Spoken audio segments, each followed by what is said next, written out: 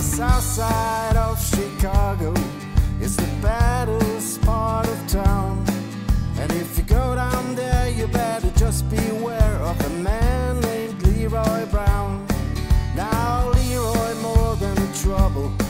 You see, you stand about 6'4". All the downtown ladies call him treetop lover. All the men just call him sir. And it's bad Leroy Brown, baddest man in the whole damn town. Better than old King Kong, and meaner than a junkyard dog.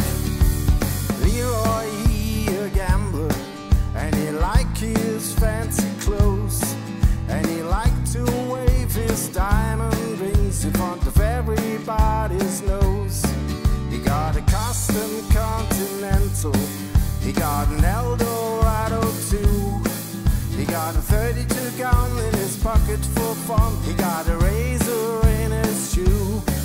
And it's bad Leroy Brown, the baddest man in the whole damn town. Better than old King Kong, and meaner than a junkyard dog. Well, Friday, about a week ago, Leroy shouldn't dice. And at the edge of the bar sat a girl named Doris, and ooh, that girl looked nice. Well, he cast his eyes upon her, and the trouble soon began. And Leroy Brown, he learned the lesson about messing with the wife of a jealous man. And it's bad Leroy Brown, the baddest man in the whole damn town. Better than old King Kong, and meaner than a junkyard dog.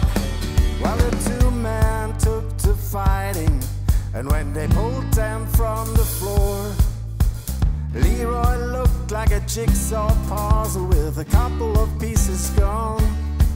And it's bad